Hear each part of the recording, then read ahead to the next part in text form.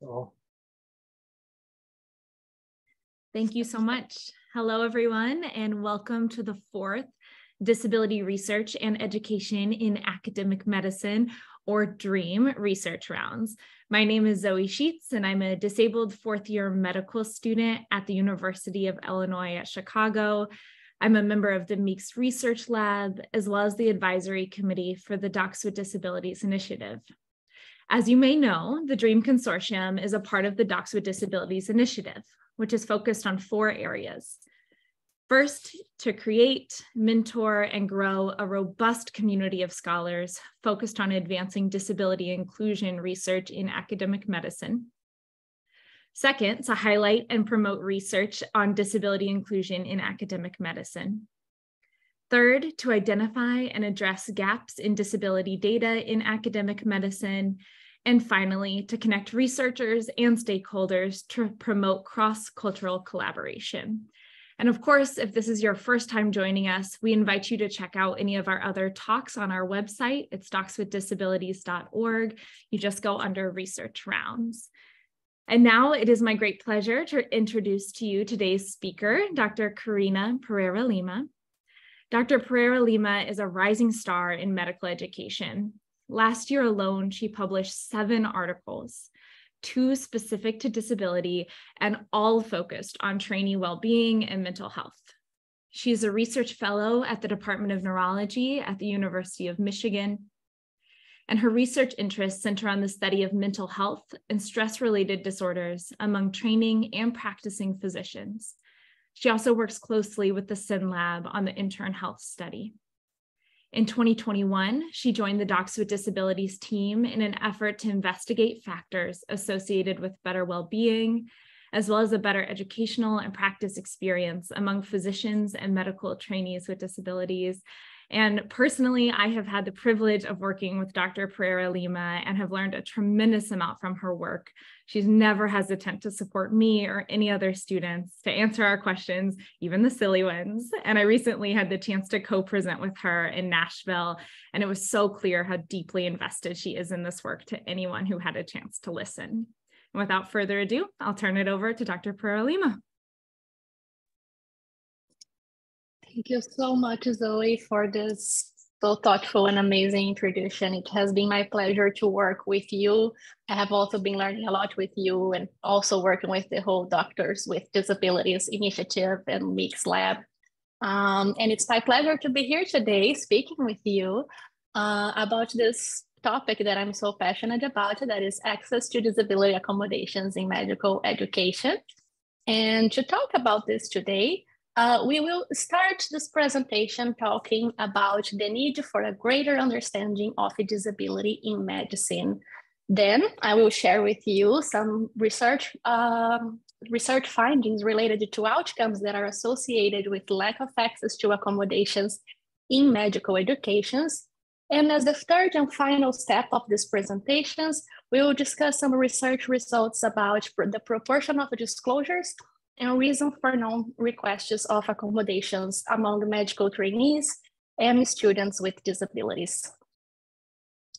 So let's get started with our first point in this grand round sessions. And we have here some data that underscore the urgent need for a better understanding of disability in medicine. The last World Health Organization report on disabilities estimated that about 1.3 billion people worldwide live with a disability. This is about 1 in every 6 people, and with our population aging, with more and more people living with chronic health conditions, this number tends to only keep increasing. This makes people with disabilities one of the largest minority groups in the whole world. And this group is a very diverse group, not only in terms of their experience of living with a disability and the types of disability, but also in terms that the disability identity that intersects with several other identities in our society: racial identities, ethnic identities, cultural, religious, sexual, and so on. And this is very important to say because we know that ableism is closely linked to racism, sexism, homophobia, and other forms of oppression in our society. And when we look at this data and this large number of people with disabilities, it is very clear that there is no way that our road can achieve healthcare equity without meeting the needs of people with disabilities. Yet, the last global report on health equity for persons with disabilities from the World Health Organizations and several other studies show that people with disabilities continue to frequently experience health inequities worldwide. And when we talk about health inequities, it's important to say that those are differences in health outcomes that are avoidable, that are unfair, and that cannot be explained by the underlying health condition or the impairment.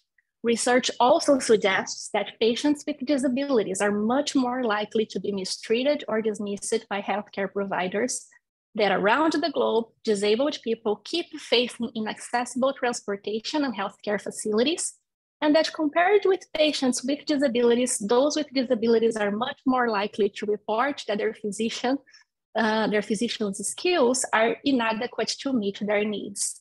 And these reports from patients are also present in physicians' reports. We have physicians in the United States, for example, we have a research showing that 59% of practicing physicians in the US are not very confident in their ability to provide the same quality of care for patients with disability.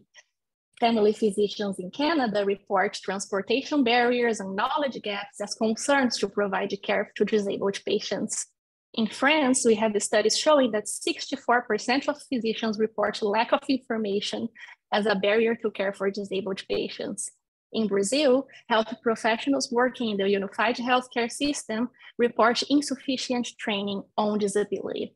So if you look at all this data together, we can see a clear picture of how urgent is the need for a greater understanding of disability in medicine.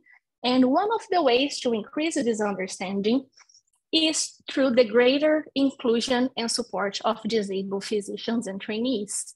And we say that based on a mounting body of research suggesting that a diverse physician workforce benefits all patients, all trainees, all physicians, and healthcare systems. And when we look at data on the representation of physicians with disabilities in medicine, we can see the large and very big need for a greater inclusion and support of those professionals. While data from the graduation questionnaire from the AAMC in 2022 show that 9.3% of US medical students report a disability, this number keeps falling as we progress the career pathways, with data from the National Survey of Physicians showing that only 3% of US physicians self-report a disability. Therefore, it's critical that we invest in mechanisms that not only include more people with disabilities in the medical workforce, but also support these medical students and those medical residents as they progress in the career pathway in medicine.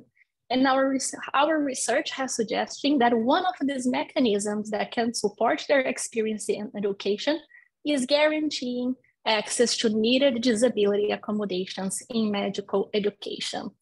And now then we can move to the second part of this grand rounds presentation, where we are talking about some research findings that are associated with outcomes associated with lack of access to accommodation in medical education.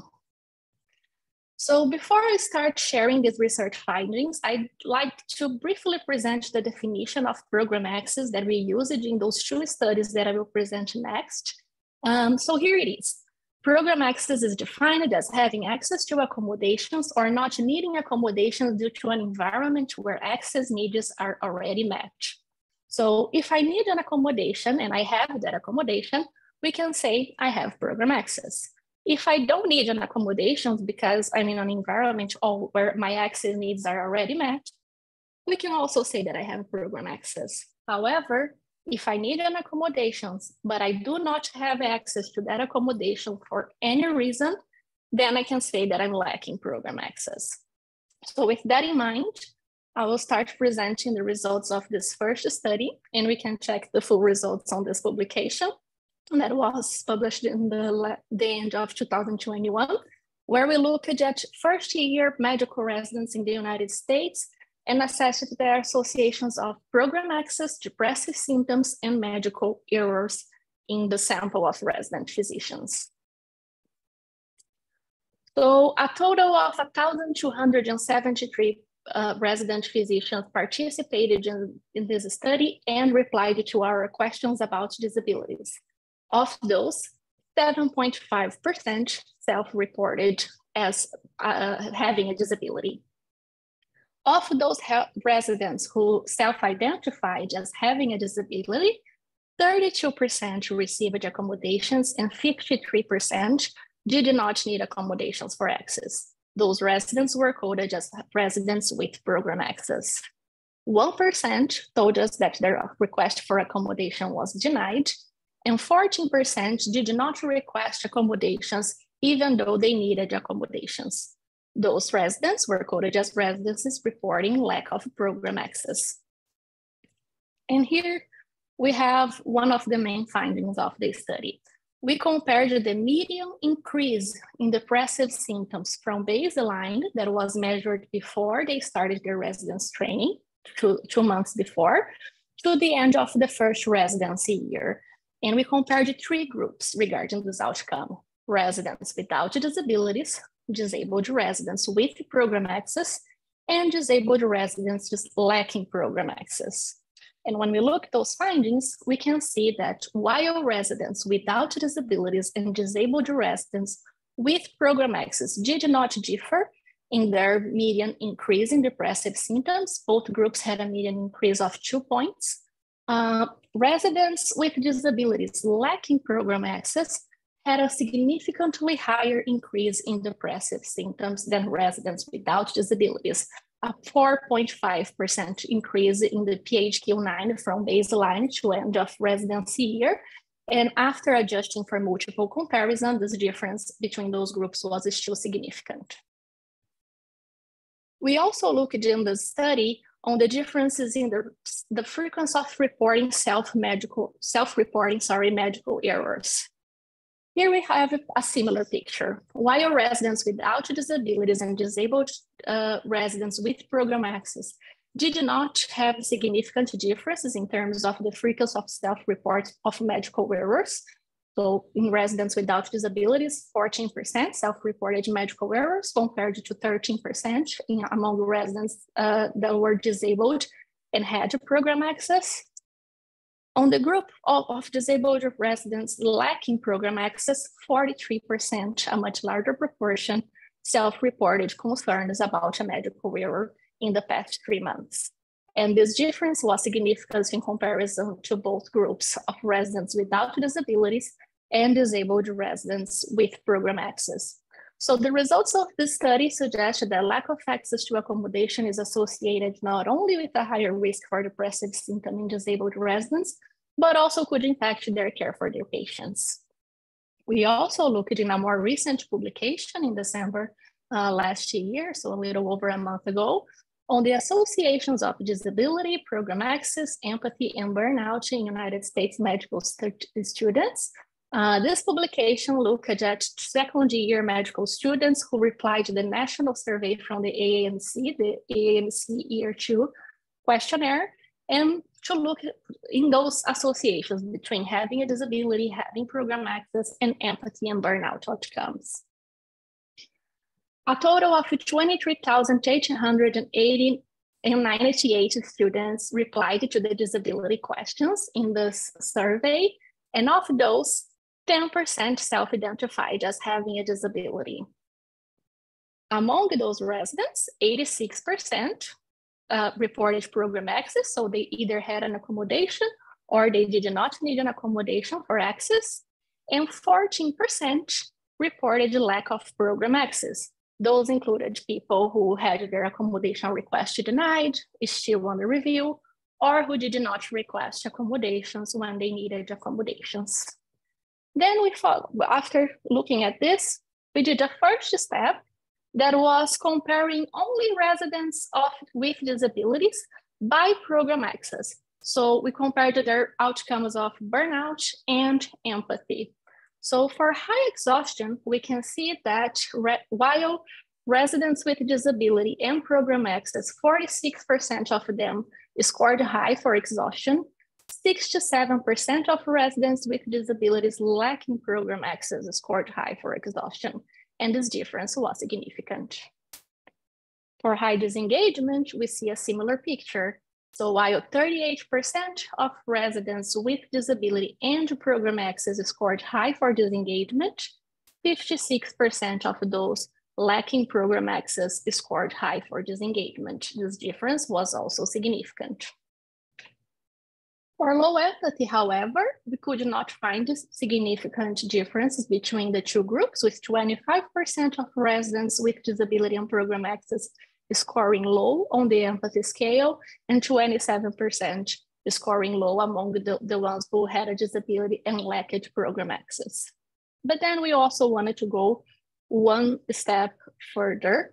And this step was to look whether burnout and empathy scores of students with disabilities with and without program access, whether they would differ from their colleagues without disabilities once we account for several other factors that have been previously associated with those measures.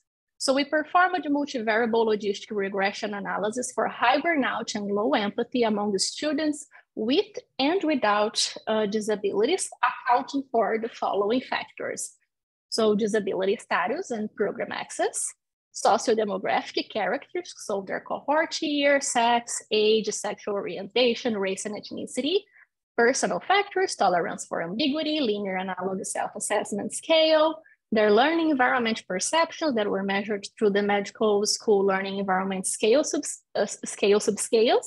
And for the multivariable models for low empathy, we also accounted for their burnout outcomes. And here I will start to share some findings of those results. The full models can be found in the publication that was published as open access. So you can access that whenever you want. But here are some of the findings regarding the multivariable models for high exhaustion. We can see here that our reference group, so odds ratio equals to 1, were non-disabled residents. The disabled residents with program access are represented in the top in blue, and the ones lacking program access are represented in the bottom in yellow. Both groups, they were more likely than residents without disabilities to present with indications of high exhaustion.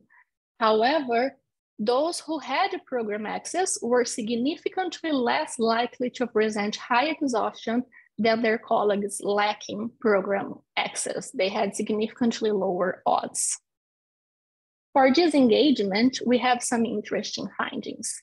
While disabled students lacking program access were significantly more likely than non-disabled students to present with high disengagement outcomes, students with disabilities with program access were not significantly more likely than students without disabilities to present high disengagement.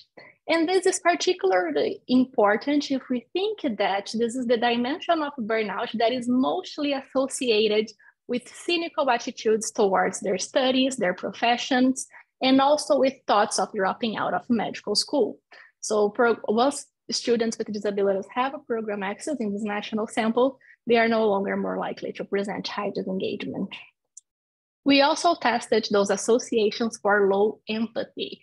And here we can see that both groups, both disabled students with program access and disabled students without program access, they were less likely than students without disabilities to present low empathy. This is aligned with the studies on patients' perceptions. And those studies observed that both disabled and non-disabled patients perceive physicians with disabilities as more empathic. And it also points to the potential of disabled students to contribute to a more empathic workforce, improving them patient care. And now we can move to the third and the final part of our presentations after we have those results showing that program access seems to have a large impact on both the well-being of medical trainees and also the well-being of patients that they care. We can see some results on the proportion of disclosure of disability among medical students and trainees, and their reasons for not requesting accommodation. The first study that I would like to share with you is the study that was published in JAMA last year on the assessment of accommodation reported by a national sample of US MD students by category of disability. These students were also students who replied to the AAMC Y2Q survey. And those here in the study, we included 2,140 students with disabilities who reported disabilities within a single category of disability, since we were interested in looking at the differences between categories. Among those students with disabilities, 36% did not need accommodations and 64% needed accommodations. And then we looked at, among those students who needed accommodations, how many requested accommodations? And we saw that among those students who needed accommodations, 19%, so approximately 1 in every 5 students, did not request accommodations. Given the outcomes that we know are associated with lack of access to accommodations when needed, it's very important that the schools, that they invest in policies to encourage and facilitate accommodation requests among those students with disabilities. And I know that when I present those data, all of us have in our heads like reasons why this happens, why so many students with disabilities who need accommodations do not request accommodations. And I also will present by the end of this presentation some preliminary findings that we have on this topic. But here, before that, I would also like to talk to you about the differences that we found between the categories. So we looked at 3 categories of disability. The first one was chronic health, and this included disabilities like cancer, diabetes, lupus, rheumatoid arthritis, among others. Cognitive disabilities, which included ADHD, learning disabilities, psychological disabilities, mental health and neuropsychiatric disorders, and motor or sensory disability that included mobility, deaf or hard of hearing, and visual disabilities. When we look at the proportion of students who did not request accommodations when needed, we can see that the proportion, don't know why my mouse is, I'm sorry about this. So the proportion of students who had a cognitive disabilities, 21% of them did not request accommodations when needed. And this was significantly higher than the proportion of students with chronic health disabilities, 15%, or the proportion of students with motor or sensory disability, 9%, the proportion of students who did not request accommodations when needed. So this calls our attention that this may be a particular group where we needed to focus our efforts, also like encouraging those requests for accommodations. And up to this point, even though we all had our hypothesis and we discussed our hypothesis on the reasons that could be behind of this high level of non-requests for accommodations in medical education, we did not have data yet up until that point to say anything about those reasons. And we did see that like in medical students, 1 in 5 do not request accommodations. But now for the first time, we conducted research on resident physicians that were participated in the intern health study on their reasons for not disclosing disability and not requesting accommodations when needed. Those results are not yet published, and I will talk to you about some of the preliminary results in the study. So among those residents, we had a sample of 173, a weighted sample of 173 residents with disabilities who participated in the survey in 2021. And we found that among those residents, 51% of those who needed accommodations did not request them. So while in medical students, we had a 1 in every 5, here we have during residency, more than half of the residents who needed accommodations for access did not request accommodations. And then we had questions regarding what are your reasons for not requesting accommodations, why you don't have why accommodations were not provided to you. And here are the top 2 reasons that were cited by those residents with disability.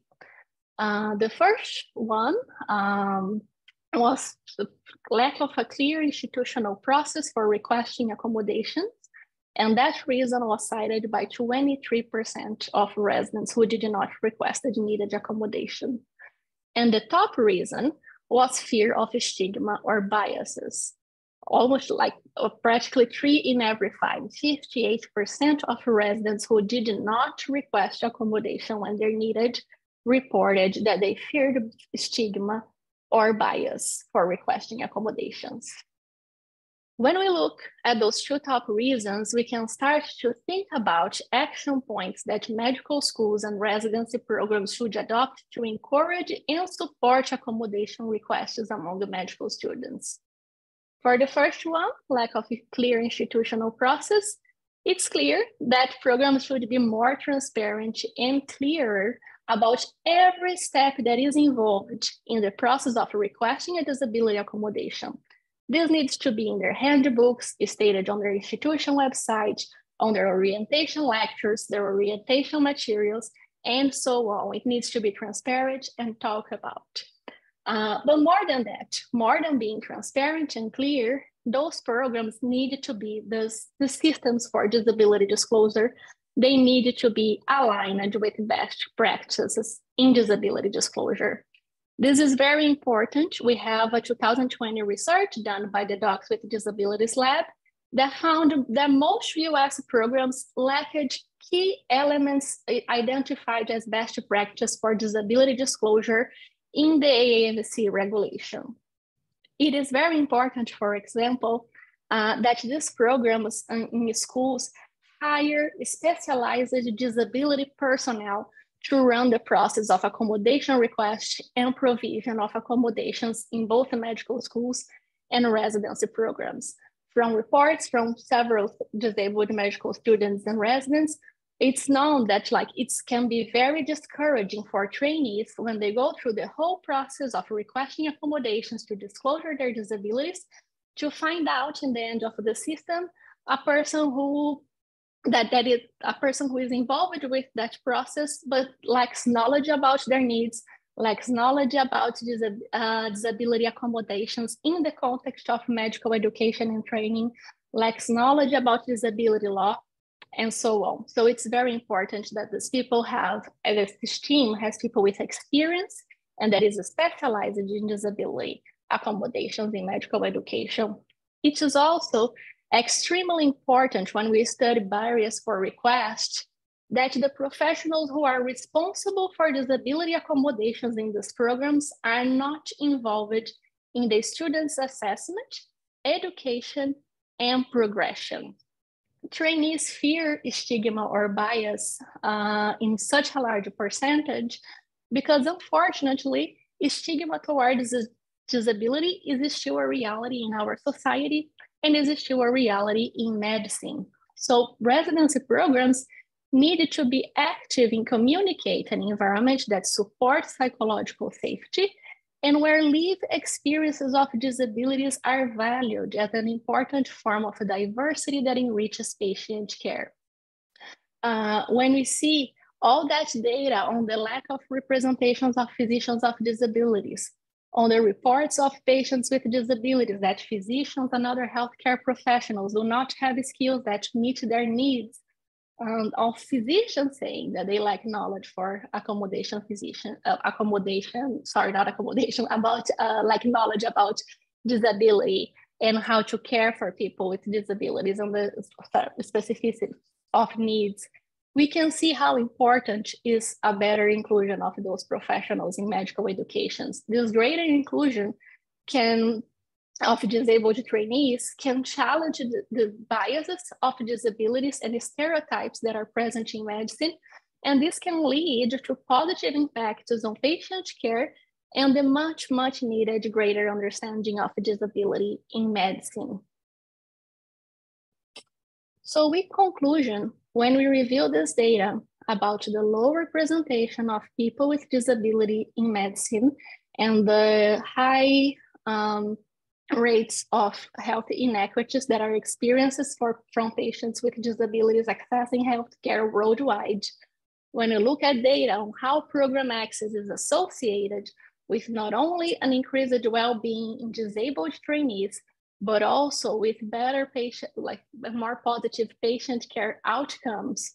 And however, several residents and several medical students do not access accommodations due to barriers that are related to stigma and lack of a clear policy to request accommodations, we have a clear picture that programs should carry out systematic efforts to increase access to accommodations among the disabled medical trainees.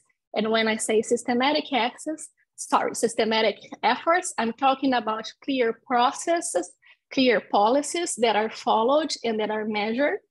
And that clear have the aim of combating like this nebulous process sometimes that trainees encounter in institutions, and also like to combat stigma against disabilities in medical education and training.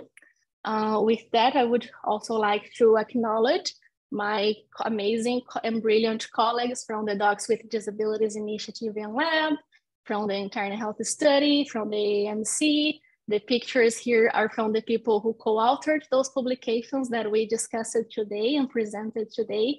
And it has been an amazing experience to learning and work with all of them. And thank you all very much for being here today. And I'd be glad to take your questions and discuss those findings with you.